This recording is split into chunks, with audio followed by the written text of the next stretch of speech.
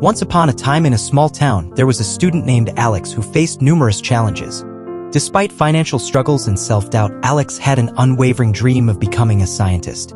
One day, a science fair was announced in the nearby city. Determined to showcase their potential, Alex began working tirelessly on an innovative project. Late nights, limited resources, and a lack of guidance couldn't deter the spark within. As the science fair approached, Alex's project, fueled by passion and resilience, started to take shape. The day arrived, and although surrounded by projects from prestigious schools, Alex stood proud, knowing the true value of their journey. To everyone's surprise, Alex's project not only impressed the judges but also won the first prize.